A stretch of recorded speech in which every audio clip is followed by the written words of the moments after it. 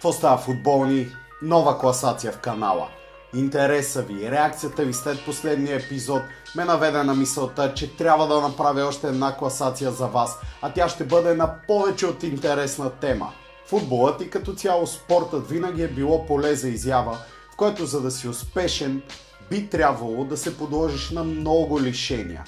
Било то излизане до късно вечер, било то алкохол, било то цигари, било то постоянни срещи с приятели, с приятелки, с кой ли не. Трябва да си посветен на това, което правиш. Трябва да си дисциплиниран, за да успееш в спорта. Но има големи изключения. А изключенията са именно успешни и големи футболисти, които са достигнали до сериозно ниво, обаче са продължили да пушат цигари почти целия си живот. Вярвате или не, има велики имена, които са пушили цигари по време на кариерата си като футболист или пък в последствие като треньор. Кои са тези имена ще разберете много скоро. Преди това не забравяйте да ударите бутона subscribe и камбанката, за да виждате всички видеоклипове, които качвам, и за да продължите да подкрепяте Футболен мозък по този начин, за да може нашето ниво на абонати да расте. Пожелавам ви приятно гледане и дано харесате тази класация. 10. Джанлука Виали. Въпреки че още като футболист си признава, че пуши, Виали също твърди, че според него е по-здравословно да пушиш, отколкото да се напиваш всяка вечер. Бившият играч на Челси и Ювентус се хваща няколко пъти да пуши след мачове. Твърди се, че по време на световното първенство през 1990 година той е забелязан да се опитва да запали цигара до резервната скамейка на отбора си. Виали продължава с порока и след като става мениджър на Челси. Тази му страст в крайна сметка го изправи пред тежка борба с рака през последните няколко години. 9. Джак Уилшър. Първият активен футболист в класацията. Халфът на Уест Хем е хванат с цигара в нощен клуб в Лондон през 2013 година като играч на Арсенал. Впоследствие е сниман отново да пуши на парти заедно с английския страж Джо Харт. През 2014 Уилшър казва: "Пушенето, разбира се, че съжалявам. Тогава казах, че съм направил грешка и отново сбърках. Хората бъркат. Аз съм млад и ще се уча. Разбирам последствията и че давам лош пример на децата.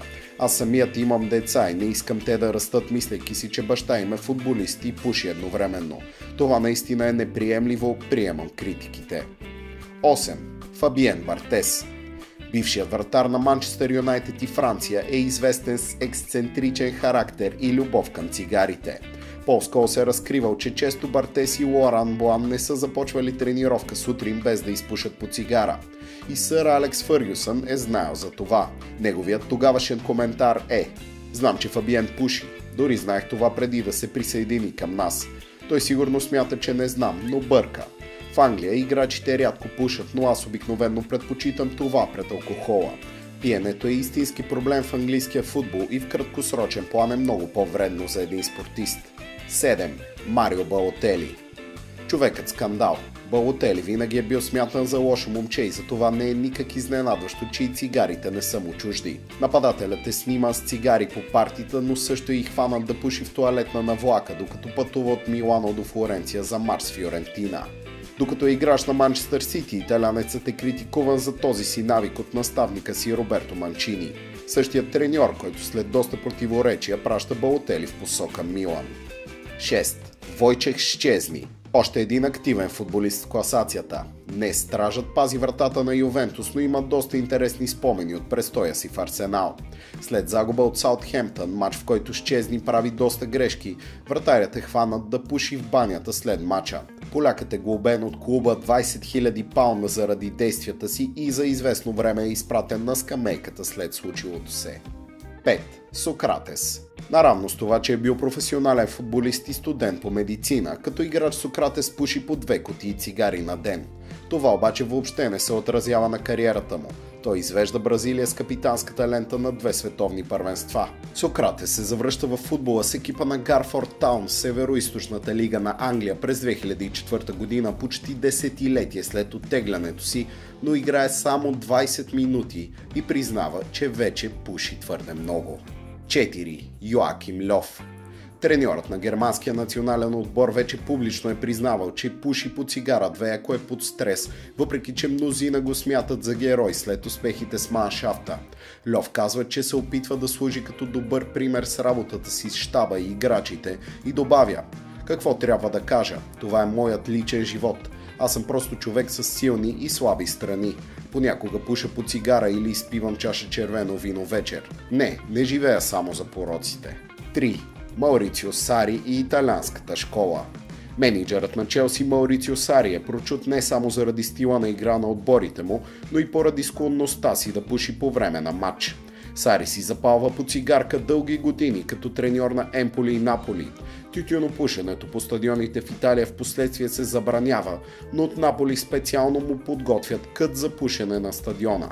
Твърди се, че Сари е пътувал 500 км до Болония за мач на тима си, но вместо с самолет го е направил с влак. Не точно заради страх от летене, а заради възможността да запали цигара на някои от спирките на влака. По време на първия си мач като треньор на Челси е уловен от фотографите как дъвче цигара заради забраната за тютюнопушене по английските стадиони. Сари предизвиква фурор в социалните мрежи и след втория си кръг в Висшата лига и победата над Арсенал, когато при радостта си в ръка, разбира се, държи кутия с цигари. И други наставници от италианската школа също си падат по тютюнопушенето. Както вече казах, един от тях е Джанлука Виали, но Пушачи са и легендарните треньори Карло Анчелоти и Марчело Липи с неговите емблематични пури. 2. Диего Марадона. Каква ще бъде тази класация без него? Божията ръка. 15 месеца забрана след положителен тест за забранени вещества като играч на Наполи, изпратено дома по време на световното първенство през 1994 след положителен тест за наркотици. Това е Дон Диего. Прибавете към всичко това любовта му към цигарите и пурите, която започва от юношеска възраст, продължава по време на феноменалната му кариера и е налична и до днес. Марадона бе забелязан да пуши дебела пура по време на матча между Аржентина и Исландия на световното първенство през 2018. И това се случи въпреки гигантските знаци, призоваващи феновете да не пушат на стадиона. Аржентинската легенда обаче въобще не го интересуваше, докато продължаваше да пуши от пурата си. 1. Йохан Кройф. Футболът ми даде всичко в този живот. Тютюнът почти го отне. Кройф пуши от тийнейджър. Само един треньор се опълчва на това въпреки брилянтния талант на холандеца. Това е Хенес Вайсфайлер през 1975 година. Треньор, който малко след това се оказва без работа. Кройф запалва цигара в банята моментално след първия си матч за Барселона. По-късно като треньор на каталунците зависимостта изглежда по-силна от всякога.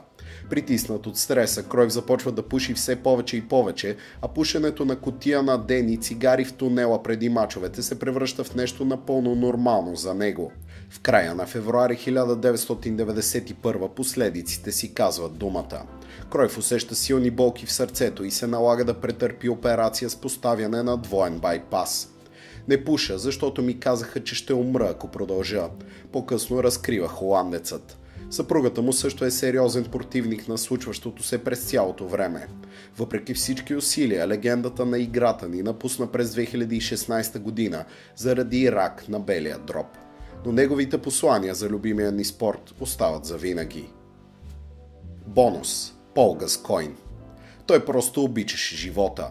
Гаскойн пиеше, пушеше, купонясваше и правеше смешни номера на съотборниците си, а в същото време се смяташе за един от най-добрите играчи в историята на Англия.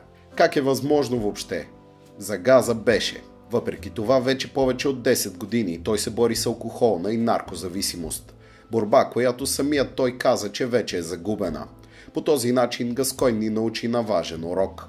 Той стана пример за това, че заради пороци можеш лесно да преминеш дългия път от обичан от цялата нация до нейния тъжен герой.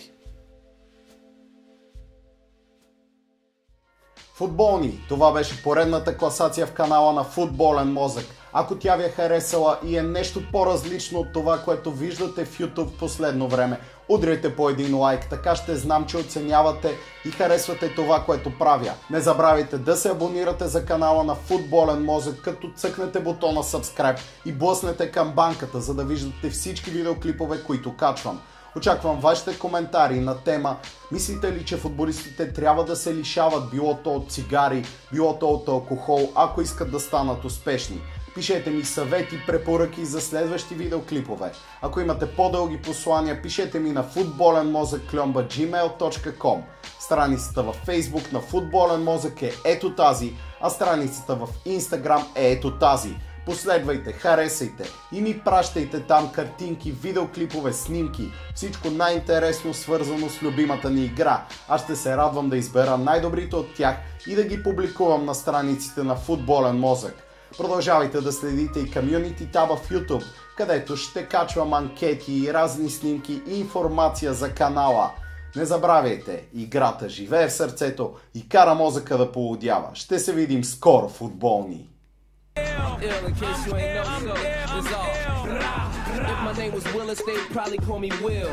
But I'm the illest, so that's why they call me ill. Ill.